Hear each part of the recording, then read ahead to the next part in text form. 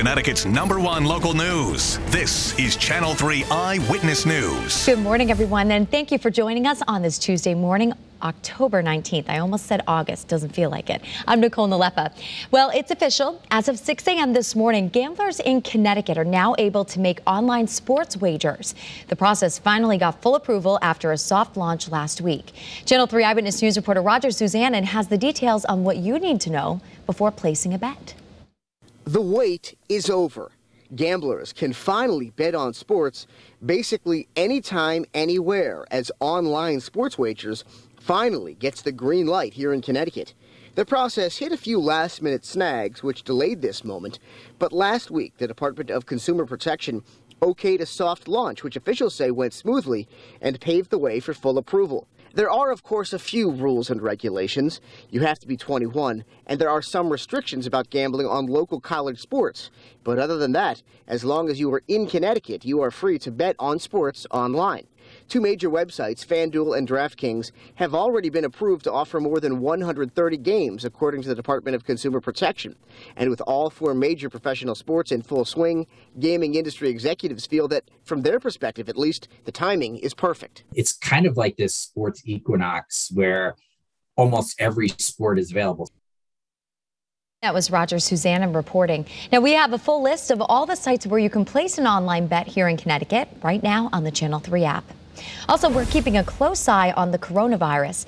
The FDA is reportedly set to allow a mix and match approach for COVID booster shots. According to the New York Times, the agency could announce its decision Wednesday, so tomorrow, when it's expected to authorize the Moderna and Johnson & Johnson boosters. And according to the latest information from the Centers for Disease Control and Prevention, more than 1,000 Americans are dying each day from COVID-19, though most are unvaccinated. Also, according to a new report from the CDC, our state leads the nation when it comes to vaccinating kids. Governor Ned Lamont says more than 80% of kids got the recommended childhood vaccines in Connecticut. That's above the national average of 70.5%. The data is based on 2017 to 2018 vaccine rates.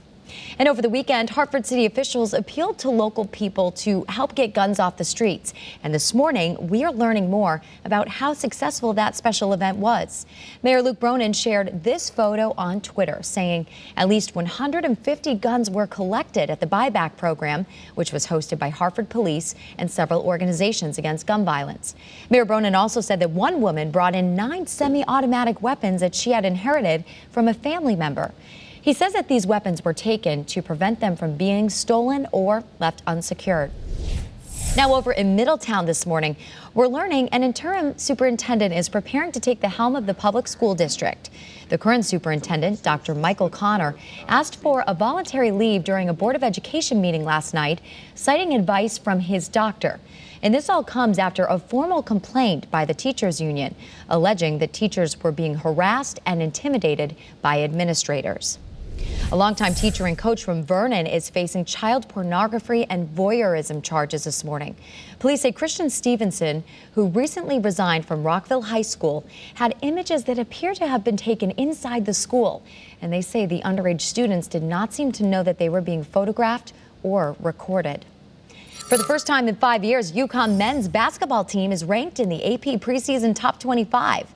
UConn is at number 24 in the poll, one of the two Big East teams in the rankings. UConn opens the season on November 9th against Central Connecticut at Gamble Pavilion. And if you need help paying your bills, keep an eye on your phone today, because the governor and housing commissioners say electrical utility customers here in Connecticut will soon get a robocall to bring attention to funds that can help residents pay overdue bills. The Unite CT program has delivered $17 million in payments for eligible Eversource and United Illuminating customers. The robocall is scheduled for today, so you will be able to confirm your eligibility when you answer the call, which will contain a short message from Governor Lamont.